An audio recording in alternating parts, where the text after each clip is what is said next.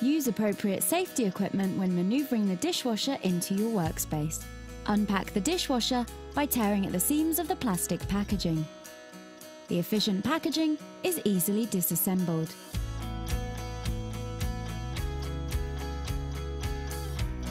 Remove the plinth from the furniture and place to one side.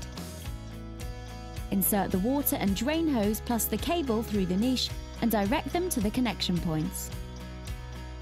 Carefully maneuver the dishwasher into the niche.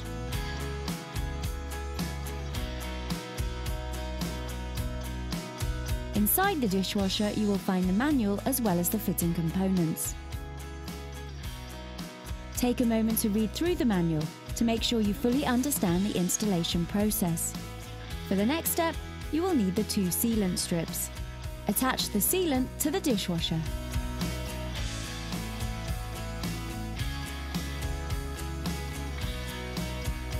You will now need the 2 right-angled plates and the 2 foam dampeners. Clip the 2 plates into the top of the dishwasher and stick the foam dampeners into place. You can cut the foam dampeners in half and use on top as well as on the sides of the dishwasher to reduce vibration. Using a screwdriver on the front of the machine will adjust the back leg to the required height. Then push the dishwasher up into place and hold it there while you adjust the front legs until it is level. Next, you will need the steam protector. Mount the steam protector onto the underside of the worktop using the 4 screws provided.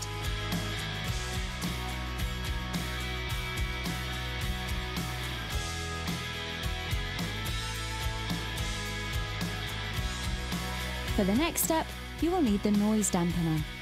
Peel off the adhesive strip and fix the noise dampener to the bottom of the dishwasher.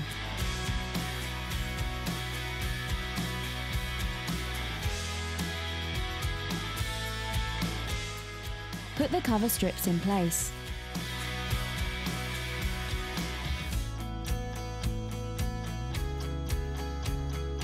Take the decoration panel and place it onto a work surface. Place the installation guide flat down upon the decoration panel. Use the linear scales on the top right and left corner to align the drilling template according to your kitchen alignment.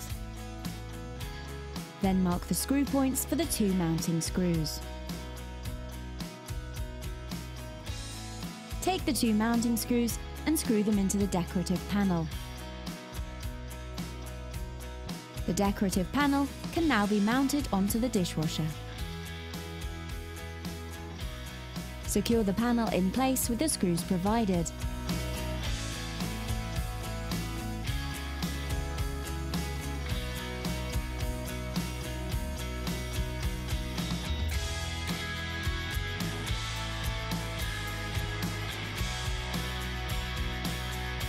Check alignment of the door.